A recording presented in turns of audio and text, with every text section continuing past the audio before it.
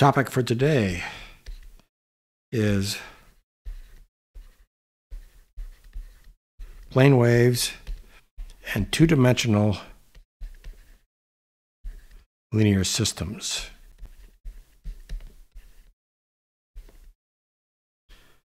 So optics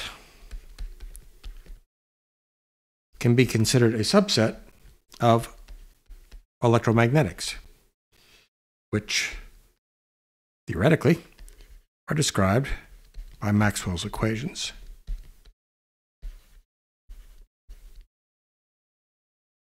We're going to make some assumptions because in general the rigorous solution of Maxwell's equations is very challenging, and there are only a few special cases in which those equations can be solved exactly. So we're going to make some simplifying assumptions.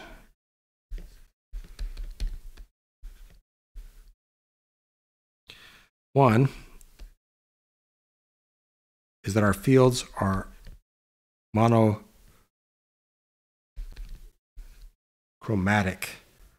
And for us, that will mean that the time dependence has the form e to the minus I omega t, where omega, which is the frequency in radians per second, is 2 pi times nu, which is the frequency in hertz or cycles per second. And as we've discussed previously, this is physics notation. We use I instead of J for the imaginary unit, and e to the minus I omega t for time dependence. Then we can represent a field, say, of the form cosine kz minus omega t, a real field, which is a function of space and time, as the real part of e to the I kz e to the minus I omega t. And here, e to the I kz is a phasor function of position. It gives the phase of the field. In this case, the phase of the field is a function of position. And so with this phasor type of notation, we can just generally forget about the time dependence, the e to the minus I omega t factor, and just work with the phasor, e to the I kz. If we ever need the actual real space and time dependence of the field, we multiply the phasor by e to the minus I omega t, take the real part. So that's our first assumption. So we're assuming our field only oscillates at a single frequency. We're going to also assume that we have a fixed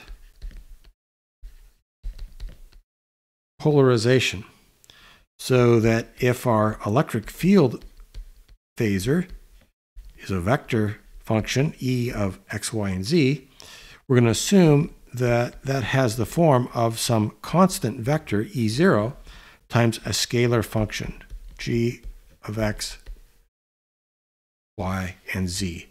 So that allows us to work with a scalar field rather than a vector field. And in many optics problems, this is a reasonable approximation.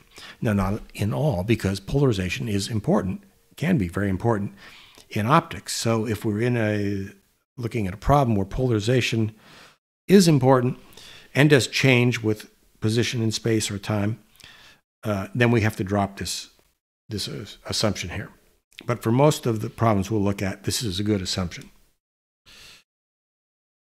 And then, if we assume that the electromagnetic properties of the media in question are all linear, Maxwell's equations are linear. And so we'll end up with a two-dimensional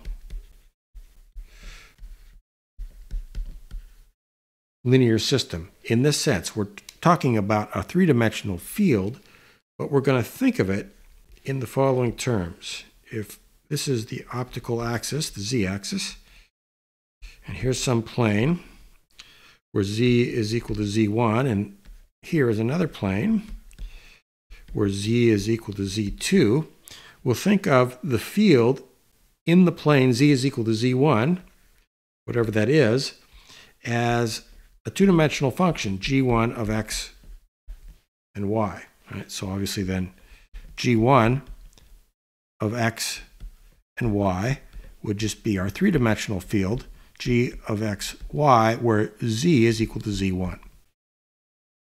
And then over here at z is equal to z2, we'll have some other field we'll call g2 of x and y, a two-dimensional field. And of course then g2 of x and y will just be our three-dimensional field, g of x, y, and z, with z limited to z is equal to z2. And we will think of this second field further along down the optical axis as being a linear function or transformation of the first two-dimensional function. So we'll think of the field in this plane as being some linear function, linear transformation of the field in the previous plane. And that will be our picture for most of the problems we'll be looking at. Now, when we talk about a linear system, we mean that it has the property of linearity, which for a two-dimensional system would mean that if we take a transformation of some two-dimensional function, say g1a of x and y, and we find that that is g2a of x and y, and we take a transformation of another function, call it g1b of x and y, and that produces g2b of x and y, then the transformation of an arbitrary linear combination of these two inputs, let's say big A, g1a, x and y, plus big B, g1b of x and y, will be that same linear combination of the individual outputs. Big A, g2a of x and y, plus big B, g2b of x and y. And this is the principle of superposition.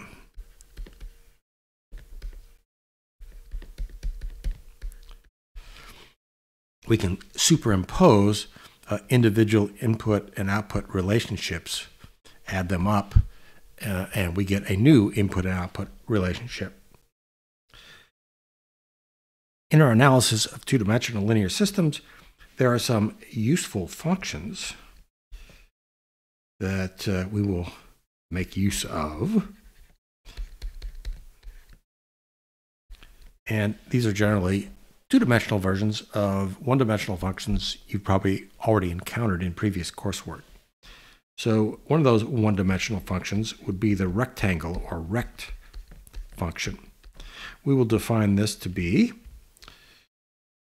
0 if the absolute value of x is greater than a half, 1/2 if the absolute value of x is equal to 1/2, and 1 if the absolute value of x is less than 1/2. So if we plotted that, it would look something like this. So here's minus a half and 1/2. This definition at absolute value of x is equal to 1/2 is just for mathematical consistency. Of course, the value of a function at a single point really has very little bearing on any physical applications. But so basically, it's a function that is 1 if x is between minus a half and a half, and 0 if it's outside that interval. We can combine these together to represent rectangular regions in an xy plane. So g of x and y might be, for example, rect of x minus x0 over a times rect of y minus y0 over b. And for a shorthand version of that, we might just write it as a single two-dimensional rect function, rect of x minus x0 over a and y minus y0 over b. And what this would look like would be centered, it'd be a rectangle centered at x is equal to x0, y is equal to y0, and let me redraw that. Might look something like this. The width in the x dimension is a, and the height in the y dimension is b. So we could use these to represent, of course, rectangular apertures, but also rectangular pixels. And of course, if a and b are equal, then it would be a square pixel, which is a very common type of structure we come across in optics.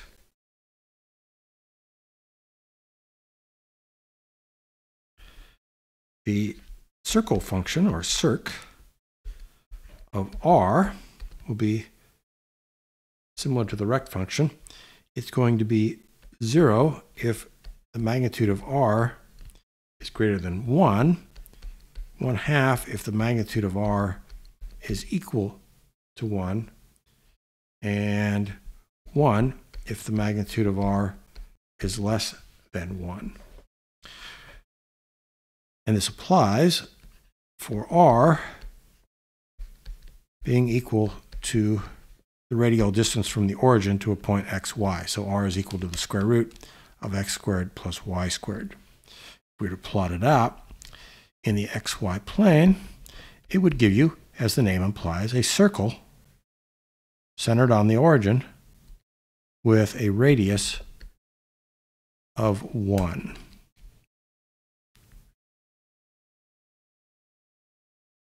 Of course, then if we looked at a function like, say, the circ of r over a, well, we would just change this radius to a. So this allows us to represent a circular aperture, for example, which are very common and very important in optical imaging systems and other kinds of systems. So that's the rect and the circ functions. Another very important function you know from your one-dimensional linear systems theory courses is the delta function, which we also call an impulse. And we can think of this as a limiting case of a rectangle. The limit as with a goes to 0 of 1 over a times the rect x over a. So this would look like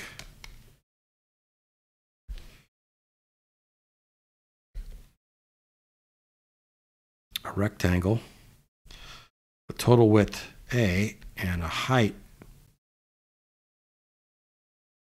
1 over a. So of course it would have then an area of 1 over a times a. And a would get smaller and smaller, so it would shrink narrower and narrower and taller and taller. And then we could define a two-dimensional delta function, delta of x and y, as a product of delta of x times delta of y. And what this would look like in the xy plane, right, following on from this idea, you could imagine it as the limiting case of a square pixel, where the pixel, if we were to write, say, for example, delta of x minus x0, y minus y0, it would be a pixel centered at x0 and y0 with dimensions a by a, which are both going to 0, but the height of this, imagine the height of this little pixel coming out of the board would be 1 over a squared, so that the total volume of that surface would be a squared times 1 over a squared would always be 1, but the pixel would get smaller and smaller and brighter, so it would represent a single point in the plane with infinite brightness. So kind of an idealization of a very small, very bright pixel.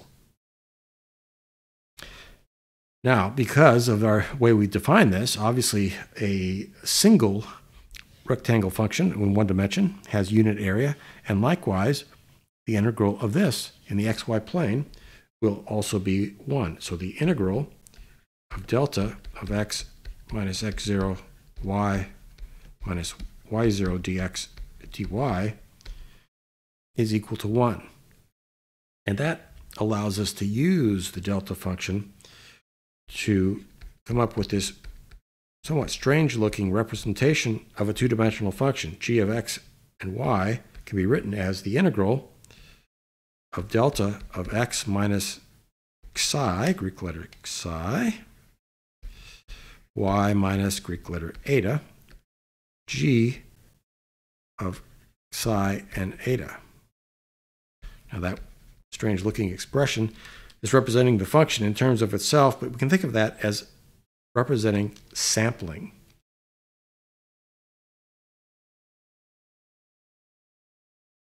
That's sampling.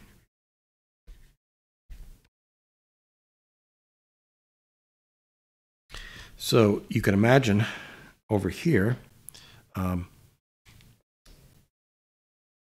variation where we would have, this would be psi and eta, and we would have a little pixel centered at x and y, and then you imagine we've got this in this whole plane, we've got g of psi and eta, and we superimpose this little mask with this pixel on it and integrate the product of those two. Well, it's going to be non-zero only within that pixel, and since the area, total area under that pixel function is 1, then what we're going to get is, as that gets smaller and smaller, we're just going to pull out the value of g of psi and eta at x and y, which is what this says. It just represents, therefore, the sampling of a two-dimensional function. So that can be very useful for us. And by the way, just as a shorthand, when we just write an integral, say integral dx, that implies infinite limits of integration from minus infinity to infinity. So I don't have to keep writing minus infinity to infinity. If we just write it with no limits, assume that means from minus infinity to infinity. Let's now define the function h of x and y and psi and eta to be the response or the output of our linear system, the transformation of an impulse, delta of x minus psi, y minus eta. So if we imagine over here, this is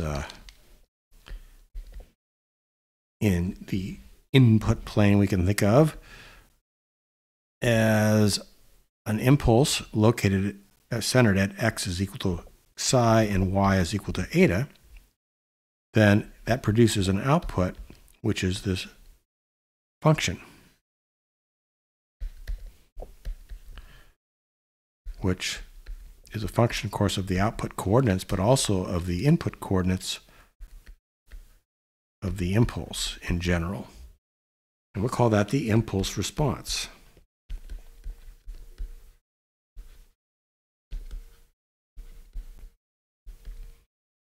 So in general, it's a four-dimensional function. It's a function of the two coordinates of the input impulse location and two coordinates of the in the output plane.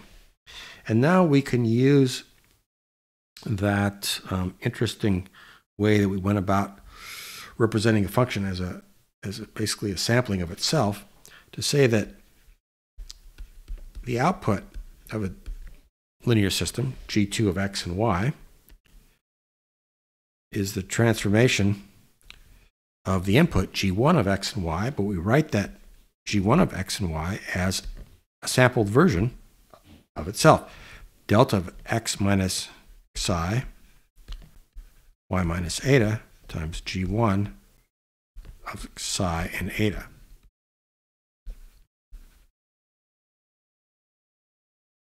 And now the transformation operates on the x and y behavior of this, and that's the delta function. But we already said the transformation of the delta function is this thing we call the impulse response. So this result will be that the output will be h of x and y, psi and eta, times G1, psi and eta,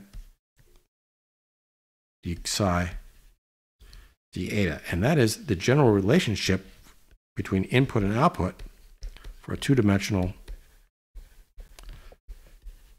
linear system. So this just says, well, imagine going into the input and looking at each little pixel located at arbitrary coordinates psi and eta, and that particular pixel will produce an output, which will be that value of the input at that pixel, G1 of psi and eta, times this impulse response, h of x, y, psi and eta. Now that function is in general four-dimensional, meaning for every different pixel here in the input, we could get a completely different output function. They don't necessarily have to have any relationship among themselves. And that's a pretty difficult system to analyze, even though it is linear. Things are considerably simpler if we have the property of shift invariance. So if we have a shift invariant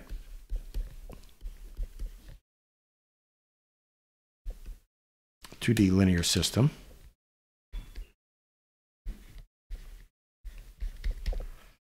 then the impulse response is only two-dimensional. And h of x, y, psi, and eta takes the form of just h of x minus psi, y minus eta. Conceptually, this means if we have an input at x and y, centered at x and y is equal to 0, so we just put a pixel, an impulse at the origin, then we get an output which is some function h of x and y. And if we move this input pixel, we just take that same output function and move it correspondingly. Move it to an arbitrary center, psi and eta. So we get exactly the same function, it just shifts with the shift of the input. That's why we call it a shift invariant system. So in that case, this relationship reduces to G2 of x and y is equal to the integral h of x minus psi, y minus eta, times G1 of psi and eta, d psi, d eta. And we call that a two-dimensional 2D convolution. And we represent it as G2 of x and y is h of x and y convolved, we use a star to represent convolution, convolved with G1 of x and y. So this notation just means take these two functions and put it into this integral and calculate that. So for a shift invariant system, we have a convolution between an input and an impulse response. So in optical systems, typically a shift invariant system would be a system in which the system looks the same if you shift your perspective. You move in the input plane, the system looks the same. So free space has that property. Generally, though, a system that has lenses will not have that property. So free space will have this kind of a shift invariant relationship between input and output. But in general, an optical system with lenses will not. It'll have this more more difficult four-dimensional type of input-output relationship with an arbitrary four-dimensional impulse response. Now, however, we will be able to often manipulate this so that we can break up the truly four-dimensional part into maybe a factor that we can pull out from this integral and then still use this idea of a convolution.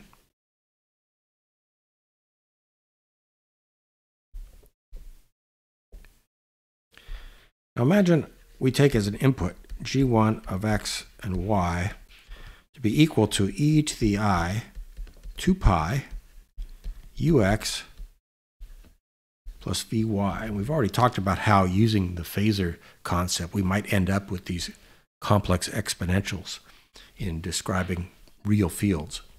And for now though, just imagine this is just some mathematical input, where here u and v are, for now, constants.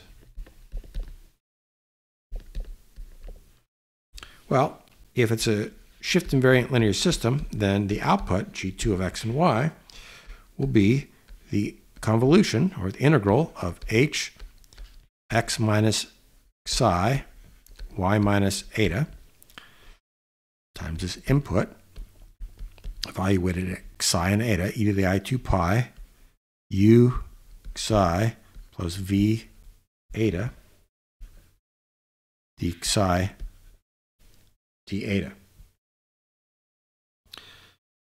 And now let's write that as we're going to put a factor of e to the I 2 pi ux plus vy out in front.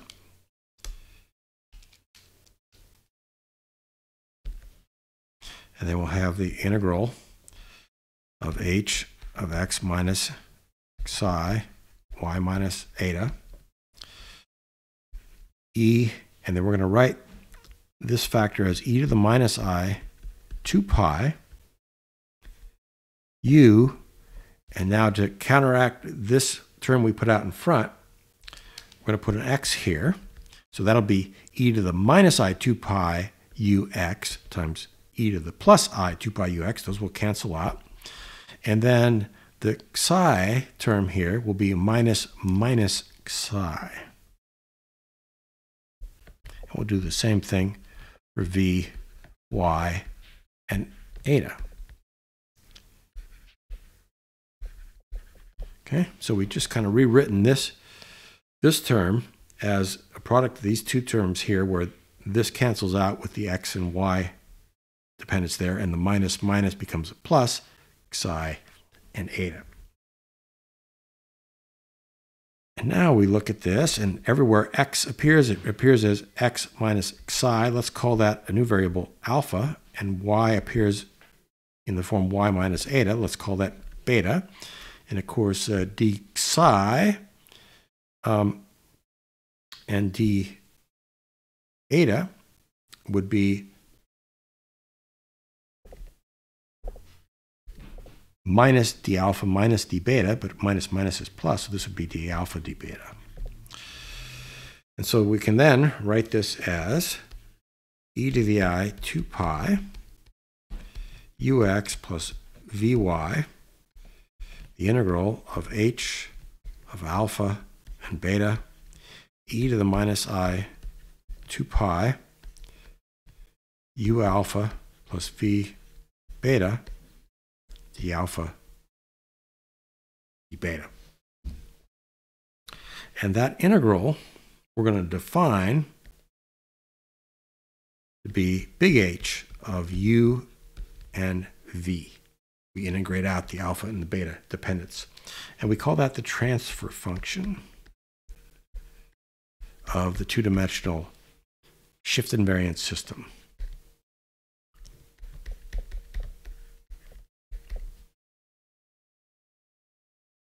Now, this operation, taking a function of x and y and multiplying it by a complex exponential and integrating over all space,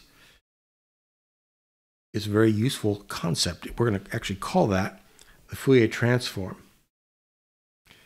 And so we're going to write that in general for a function g of x and y, we'll define g of u and v to be the integral, and we can use x and y for the integration variables here. So I'll write g of x and y, e to the minus I, 2 pi, ux plus vy, dx, dy. And that is going to be called the two-dimensional Fourier transform. Or it's another two-dimensional function, g of u and v, big G of u and v, is this Fourier transform g of x and y. And going the other way, we can write g of x and y as a similar transformation, big G of u and v times e to the plus I, 2 pi ux plus vy, du, dv. And this would be called the 2D inverse Fourier transform. And it's a generalization of the one-dimensional Fourier transforms that you've already studied in other coursework. What's very interesting about this expression is if, as we will shortly, interpret this factor as the x and y dependence of a plane wave, well, then this represents an arbitrary two-dimensional function, a slice of the three-dimensional field, and some plane z is equal to a constant, as a superposition of plane waves. That'll be extremely important for us going forward. Now let's write a 2D function g1 of x and y as an inverse Fourier transform of big G1 of u and v, which, by the way, we call the spectrum of G1. So later we'll call it the angular spectrum, and we'll see why.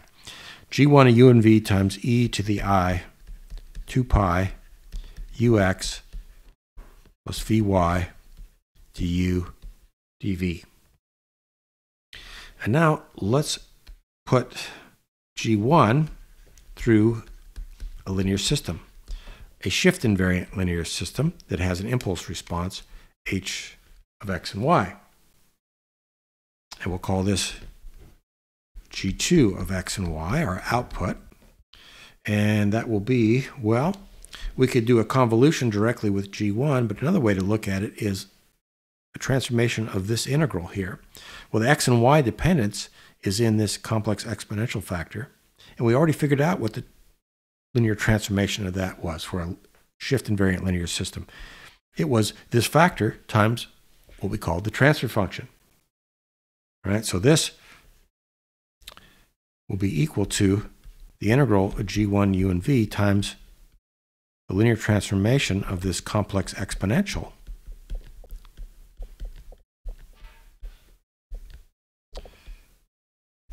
integrated du and dv, and that will be equal to, well, that is just that complex exponential times the transfer function h of u and v. Let's put the h and u and v out here in front, and then the g1 of u and v, and then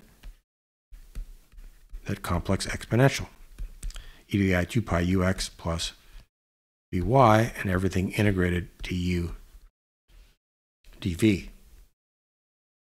Now, of course, G2 of x and y can also be represented by an inverse Fourier transform. So we could write that G2 of x and y would be equal to the integral of G2 of u and v, e to the I 2 pi ux plus vy du dv.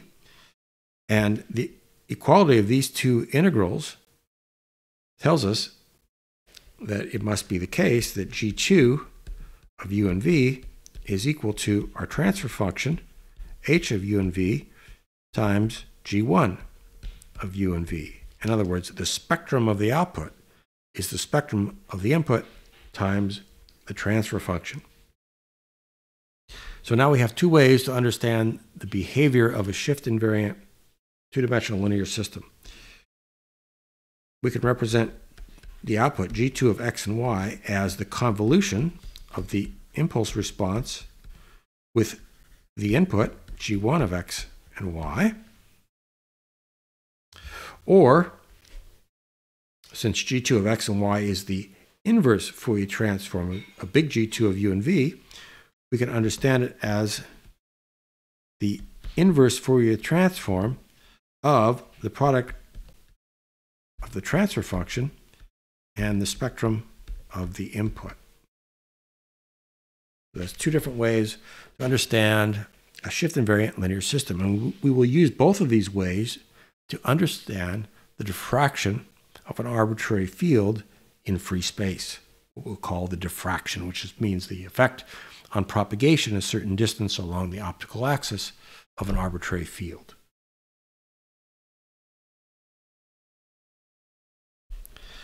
Let's consider a two-dimensional function, which is just a delta function at a pixel at the origin, delta of x and y.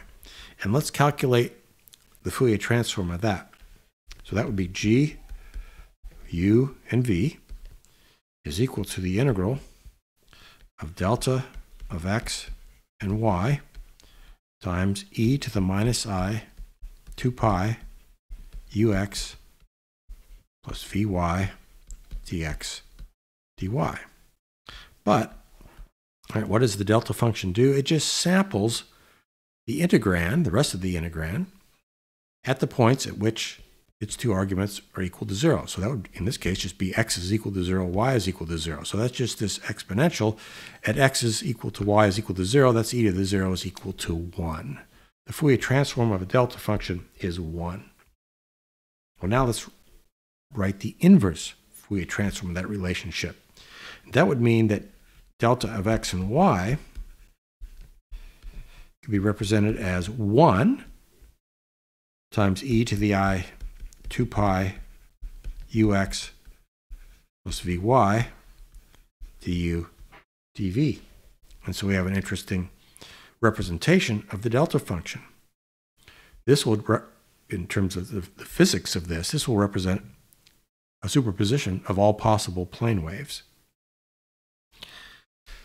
If we want to offset our delta function, to shift it to be centered at psi eta, we have delta of x minus psi y minus eta. Well, that'll simply be this same integral with the same shift. E to the I 2 pi u x minus psi plus v y minus eta du dv.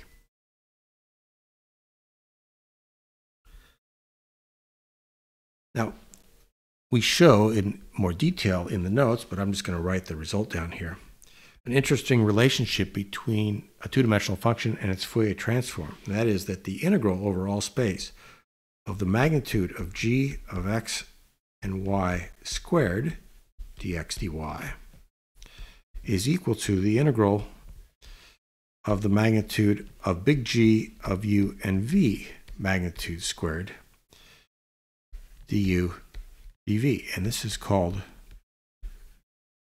Parseval's theorem. When we apply this concept to a physical field, we'll see that this ends up being just a statement of the conservation of energy.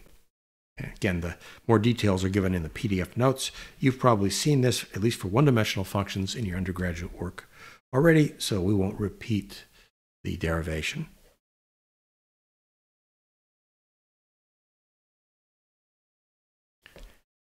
Another result that is a two-dimensional generalization of the one-dimensional results that you've already seen in previous coursework is the shift theorem.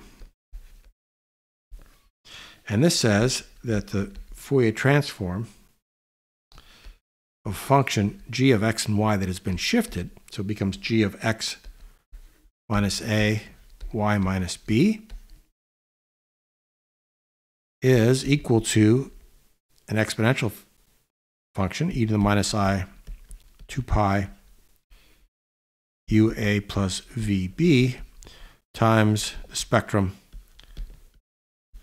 g of u and v. So when you shift the spatial function, the spectrum gets multiplied by a complex exponential. If you then take the spectrum and you shift that by some amount, say g of u minus alpha, v minus beta, the result in the spatial domain is the complex exponential e to the I 2 pi alpha x plus beta y times the original function g of x and y. So in general, if in one domain, either space or what we call frequency domain or spectral domain, if we shift in one domain, in the other domain, we get multiplication by a complex exponential. And taking the inverse Fourier transform of this first relationship, of course, we would also then have that the inverse Fourier transform of this complex exponential, e to the minus I 2 pi ua plus vb times the spectrum g of u and v will produce a shifted version of g of x and y. It'll be g of x minus a and y minus b.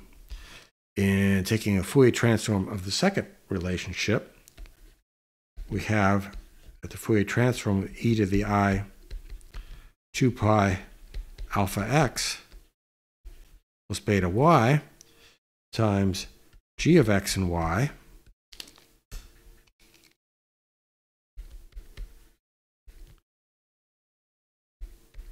will be equal to the spectrum g of u and v with a shift, g of u minus alpha, v minus beta.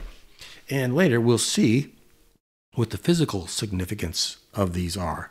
These factors, these exponential factors, we'll think of as the x and y dependence, say, of a plane wave. And we'll see that this just means that if we multiply a function of position by a plane wave, or illuminate, for example, a transparency with this transmittance function by a particular plane wave, the output will be shifted in what we'll call the far field diffraction zone. Okay, so this will all have physical significance, and that is the shift theorem. Another important theorem for Fourier transforms is the scaling theorem.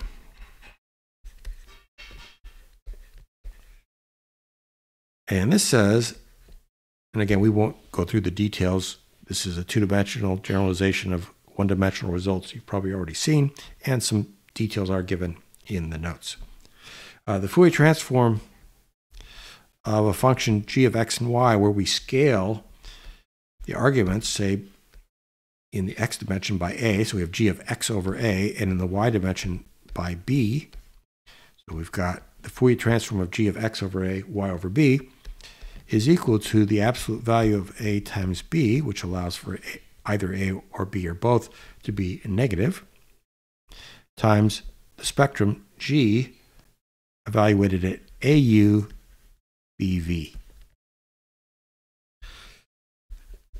And we also have the result that the inverse Fourier transform of g of au bv, of course, just from this above result, will be equal to 1 over the absolute value of a times b times g of x over a, y over b. So the important physical implication of this is we'll see in diffraction what this means. If, for example, say a and b are both bigger than 1, then this would be essentially you'd be shrinking your input, scaling it down. Then in this domain, which we'll see as the far field diffraction domain, you'll be scaling things up. So if you shrink in one domain, you scale up or magnify in the other domain, and vice versa. Another important result we need, because we'll see that Fourier transforms play a central role in the theory of diffraction, of propagation of fields in free space. We'll need the Fourier transform of the rectangle function. And let's just look at the one-dimensional case. Fourier transform of rect of x.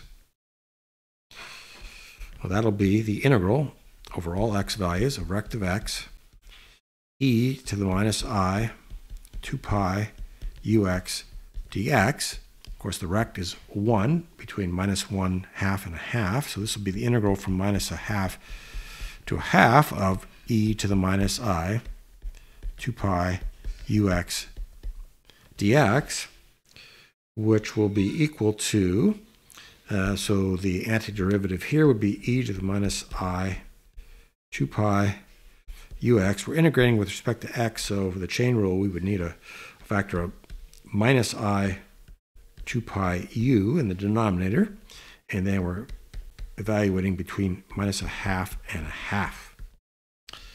So that is equal to e to the I pi u minus e to the minus I pi u over 2I times pi u. Let's see, I messed that up. That's minus 1/2 to 1/2, sorry. So let's see, when we put a 1/2 in here, we get e to the, well, the 1/2 for x will cancel out this 2. So we get e to the minus I pi u. That's this guy over here. And then we're taking this minus sign and associating it with that exponential. And then we'll get minus the result at minus 1/2. The minus 1/2, well, the minus will cancel that minus, and the 2 will cancel, the 1/2 will cancel that 2. So we'll get e to the plus I pi u, and that's this term there. And then we'll be left, because we've already taken the minus sign out here, we'll be left with 2I pi u. And so what is that? Well, e to the I theta minus e to the minus I theta over 2I is the sine of theta. So this will be equal to the sine of the theta, which is pi u, over pi u. And that function is so important that we define it, give it its own name. We call it the sinc of u. So sinc of u is sine pi u over pi u. Right? And that's pronounced sinc. That is the sinc function. And of course, if we did a two-dimensional Fourier transform of a product of rects, we would get a product of sincs. So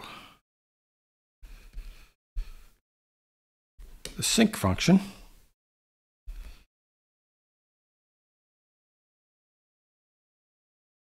looks something like this.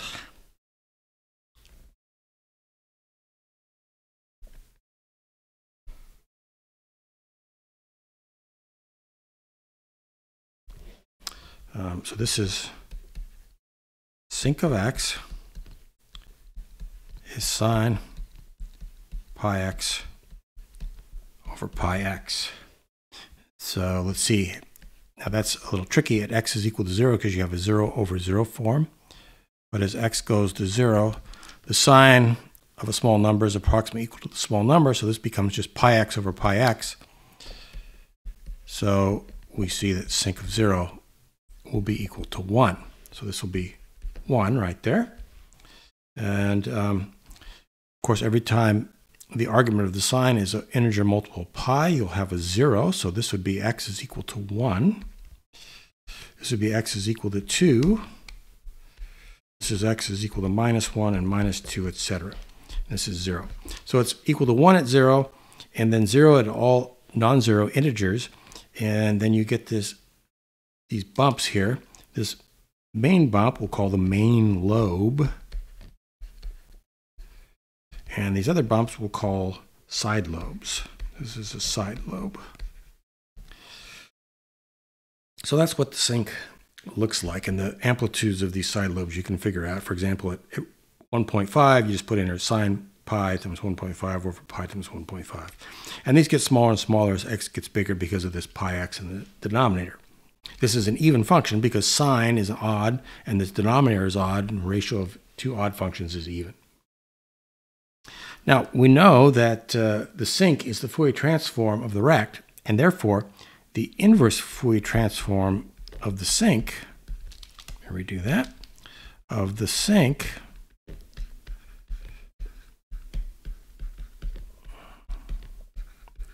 must be the rect.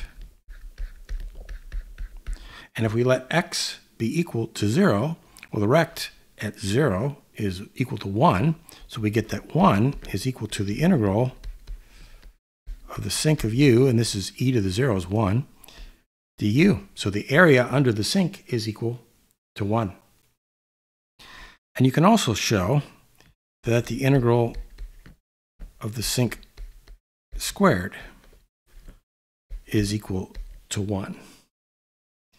So we will say then, and if you kind of compare this to a rect, which has a value of 1 between x is equal to 1/2 and minus 1/2, and that has unit area. Well, so it makes sense to say that rect x has a total width of 1, because it literally does. But the sinc also has unit area, and it's kind of concentrated in this main lobe. So we'll also say that about the sinc function, that it has a width of 1. And because the sinc squared also has unit area, we'll also say that about the sinc squared. So these three functions, rect, sinc, and sinc squared, we'll say that they have a width or an effective width of 1. In the case of the rect, it's exactly the width. Sinc and sinc squared never actually become uniformly 0, but effectively they have a width of 1 also.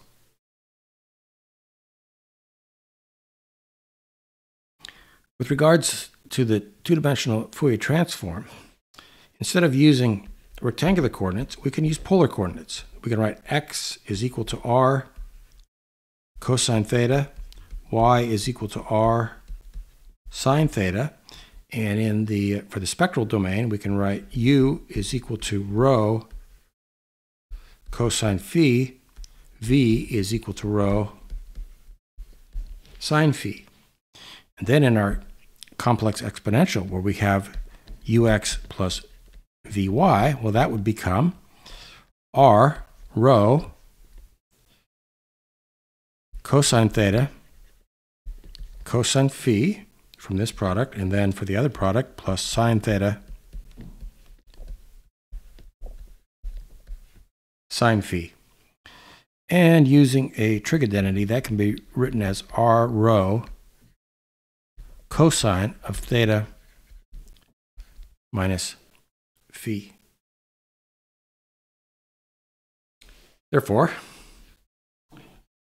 g of rho and phi can be written as, well, we're going to integrate over the entire xy plane. Well, now we're going to be doing it in terms of these polar coordinates. So that'll be integral from 0 to 2 pi in the angle theta, and integral 0 to infinity in the radial distance r. We'll represent our field g of x and y now as g of r and theta, and our e to the minus I 2 pi ux plus vy becomes e to the minus I 2 pi r rho cosine of theta minus phi r dr d theta. Now this is of particular interest, and really only of interest, because this is a more complicated set of integrals to do generally than the ones in the rectangular coordinates. But if we have a field which has circular symmetry,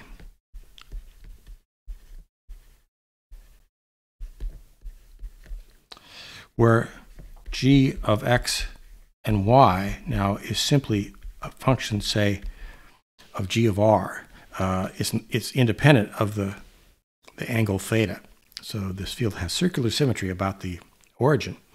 Well, in that case, this reduces to, well, let's swap the order of integration. Put the r integral first, integral from 0 to infinity. G of r, that no longer depends on theta, so we'll move everything else over and put that inside the theta integral here, integral from 0 to 2 pi, e to the minus I, 2 pi, r rho, cosine theta minus phi, and then we've got the d theta here. And then finally for the r integral, we've got r dr. Okay, now this integral here, it's going to be independent of the angle phi. And of course, the dependence on the angle theta will integrate out. Independent of the angle phi because the angle phi, all it does is just shift this cosine along the theta axis. But we're integrating over a full period. So the integral over a full period isn't going to depend on where we start and end that period as long as we take one whole period. So this will be independent of phi. And in fact, this integral can be evaluated to give, we won't do that, it involves the theory of Bessel functions, but it ends up being 2 pi times j0 of 2 pi r rho, where j0 is a Bessel function of the first kind of order 0. And with that, we then get what's called the Fourier-Bessel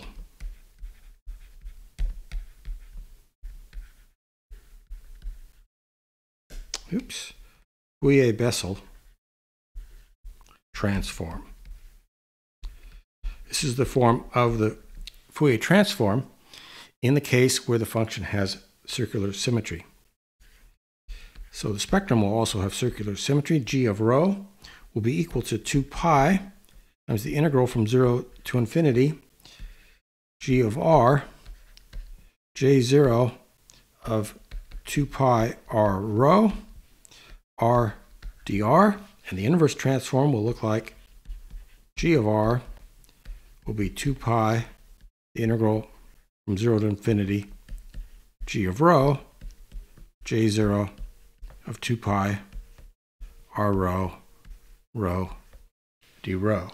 Interesting result for this is that if little g of r is real, well, the j0 is real, there's no imaginary terms here anywhere, and so big G of rho will also be real.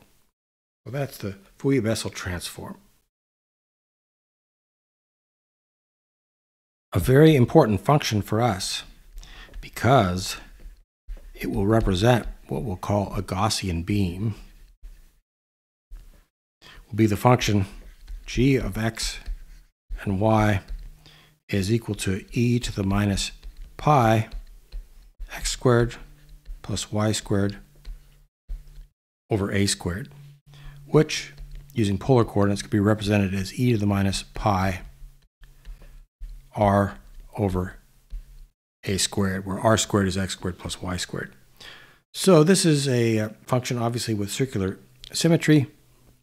If we look at a cross-section for, say, for y is equal to 0, so we look at on the x-axis here, it would be a bell curve, a Gaussian. And at a distance of a from the origin, so at x is equal to plus or minus a, this would decrease down to, well, x is equal to a, y is equal to 0, so this would just be e to the minus pi, which is equal to 0.0432, and etc. So essentially, almost all of the field is contained within a radius of a of the origin. Now, an important integral, special integral that can be evaluated is integral over all x of e to the minus pi x squared dx is equal to 1. And as we show in the notes, we can evaluate explicitly the one-dimensional Fourier transform, integral of e to the minus pi x squared, e to the minus I 2 pi ux dx, and that is e to the minus pi u squared. We get this very nice result that the Fourier transform of this Gaussian function is another Gaussian function. Okay, so good thing to remember, e to the minus pi x squared, Fourier transforms to e to the minus pi u squared. And then we can use the scaling theorem so that if we have a beam with an arbitrary radius a, g of x and y is e to the minus pi x squared plus y squared over a squared, g of u and v, it'll just be the product of the x and y Fourier transforms, and then we'll use the scaling theorem. So that'll be equal to a squared times e to the minus pi a squared u squared plus v squared. So that'll be very important because we'll see that the Gaussian beam, first of all, at least approximately, lasers produce Gaussian beams, so they have practical importance. And then also, we'll be able to solve the problem of diffraction of a Gaussian beam exactly for an arbitrary distance. It's one of the few fields that we can do that for.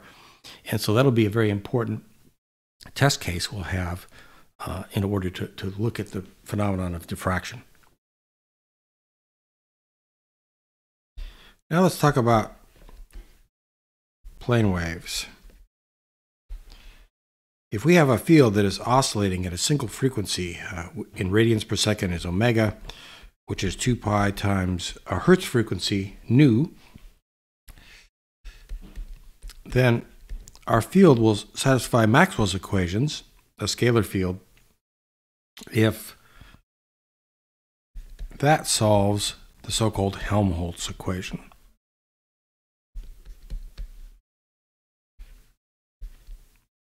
The Helmholtz equation is Laplacian of g plus k squared g is equal to 0. For k squared is omega squared mu epsilon, which is equal to 2 pi over lambda squared. Or mu is called the permeability of the medium. Epsilon is the permittivity.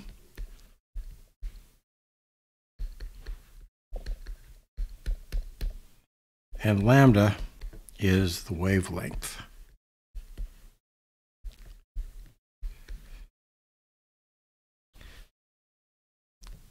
The Laplacian there is the sum of the second derivatives in x, y, and z.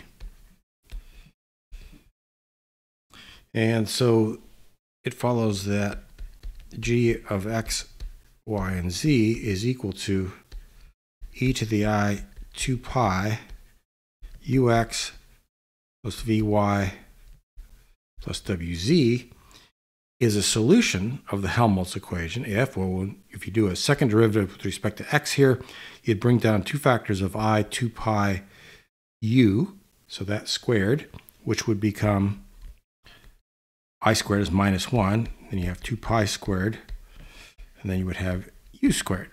And then you get likewise for I 2 pi v, so you get plus a v squared, and w. So you get that thing times g, and then you have here plus k squared times g, so plus k squared times g is equal to 0. And that's going to be 0 if this factor out in front is equal to 0.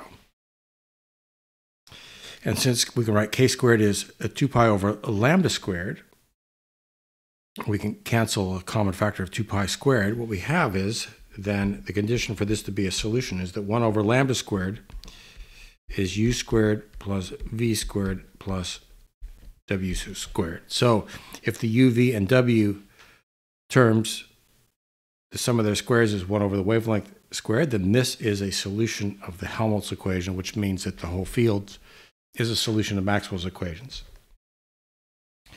And if we define what we call the propagation vector, k, to be 2 pi times a vector with x, y, and z coordinates, u, v, and w, and we define the position vector to be a vector with x, y, and z coordinates, x, y, and z, then this solution has the form g of x, y, and z is e to the I k dot r. And if we combine that with e to the I k dot r with the time dependence of minus I omega t and take the real part of that using the phasor concept, we would get cosine k dot r minus omega t would be the real electric field dependence on space and time.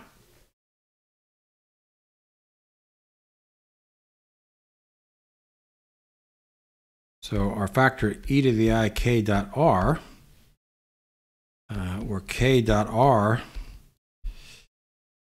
is now the inner product of those two vectors will be 2 pi times ux plus vy plus wz. And if you set those equal to a constant, well, that's just the equation of a plane. Well, a linear function of x, y, and z is equal to a constant is the equation of a plane. If we take our k, which is propagation vector, 2 pi u v w, and let's take the special case where there's no v term. V is equal to 0, so you just got u and w. And we know the magnitude of k is 2 pi over lambda, so then the vector u0w would be a unit vector, and we'll write that as sine of theta 0 cosine of theta. Then e to the I 2 pi ux plus v, which is 0 times y plus wz, will be e to the I 2 pi over lambda x sine theta plus z cosine theta. And what does that look like? So this is in the xz plane. Right. So here we'll end up with phase fronts, which are linear functions of x and z, so they're lines in the xz plane. They will be perpendicular to the propagation vector k, and we see that if we go along the x-axis here, the x-axis or the z-axis, the distance we have to travel for the phase to change by 2 pi would be, well, x sine theta would have to increase by lambda. Or if we look at this form, x would have to increase by 1 over u. And therefore, distance between these lines that have the same phase, let's take the phase is equal to 0, that would be a distance of 1 over u. And on the z-axis, the corresponding distance would be 1 over w. The distance between these lines of, say, 0 phase in the direction of k, well, that would be a distance of lambda. And so what we see here, equating u to sine theta over lambda, we have that 1 over u is lambda over sine theta. So this distance here is also the wavelength over sine of theta, right, where this is the angle theta. And 1 over w, okay, we would equate that to lambda over cosine of theta. So we see that the parameters u and w are intimately related with the angle of propagation. And of course, we can directly see that u is sine theta over lambda here. And W is equal to the cosine theta over lambda.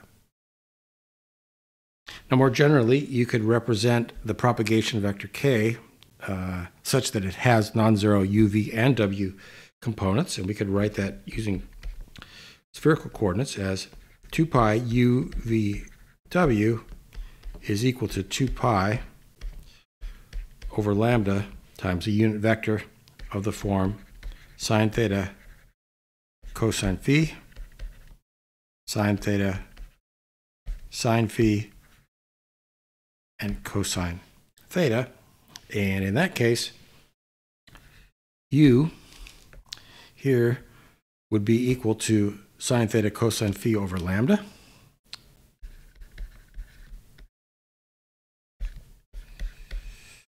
V would be equal to the sine theta sine phi over lambda, and W would be equal to the cosine of theta over lambda. So we see that in general, these parameters u, v, and w that come into play in the exponent of the complex representation of a plane wave are intimately related to angles of propagation. All right, and in this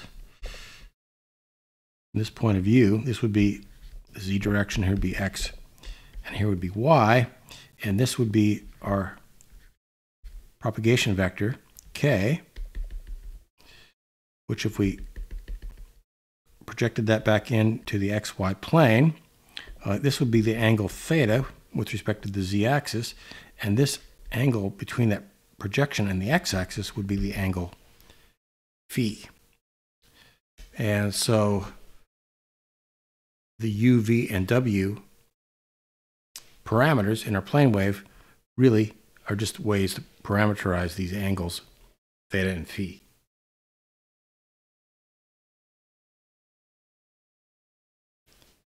So now, if we take a two-dimensional function g of x and y and represent it as an inverse two-dimensional Fourier transform, a spectrum g of u and v times e to the I 2 pi ux plus vy du dx, well, this we can interpret as the x and y dependence of a plane wave. And we've seen that the u and v are determined by the angles of propagation of the plane wave. And so we'll call this spectrum the angular spectrum. It will tell us what the amplitude of a particular plane wave component that comprises this field here is at the angles that correspond to these, what we call spatial frequencies, u and v. Now, in general, for a plane wave solution, we saw that 1 over lambda squared is equal to u squared plus v squared plus w squared. So if we have the u and v values fixed by this term here, the w value can be determined by just solving this equation for w, and it could be plus or minus the square root of, move everything else over to the other side. We'll take the positive square root. We'll talk about this later. So it'll be, w will be square root of 1 over lambda squared minus u squared plus v squared. And let's factor out the 1 over lambda squared and take the square root of that. That'll be 1 over lambda. That would leave behind 1 minus lambda squared u squared plus v squared. Now, from what we had on the previous board, we know that lambda squared u squared or lambda squared v squared can be expressed in terms of those angles theta and phi. So each of them will have a factor of sine of theta, so that'll be squared, sine squared of theta. And then the u had a cosine phi, and the v had a sine phi, and of course cosine squared plus sine squared is equal to 1, so this will be equal to the sine squared of theta. So this guy here will be sine squared of theta. Now, if we're in the paraxial approximation, right, theta is the angle between the propagation vector and the optical axis, the z-axis. We said that's generally small. So sine squared of theta will be much less than 1 in the paraxial approximation. And so up in this expression here, we can use the Taylor series 1 minus x is to first order in x equal to 1 minus 1/2 x, then plus higher order terms. So using that here to solve for w, that would be 1 over lambda, and then using this for the square root expression, that would be 1 minus lambda squared over 2 u squared plus v squared. And multiplying out the 1 over lambda, we would get then 1 over lambda minus lambda over 2 u squared plus v squared. And so in that paraxial approximation, our plane wave, e to the I 2 pi ux plus vy plus wz would be, well, here's our w, so it'll give you a factor e to the I 2 pi 1 over lambda times z. We'll pull that out in front. And then we've got the x and y dependence. We'll put that here. E to the I 2 pi ux plus vy. And then the remainder of the z dependence will be this term here. So, see, we'll have I 2 pi times minus lambda over 2. The 2's will cancel. We'll get a minus sign. So e to the minus I pi lambda u squared plus v squared. And that is our expression for a plane wave and the paraxial approximation.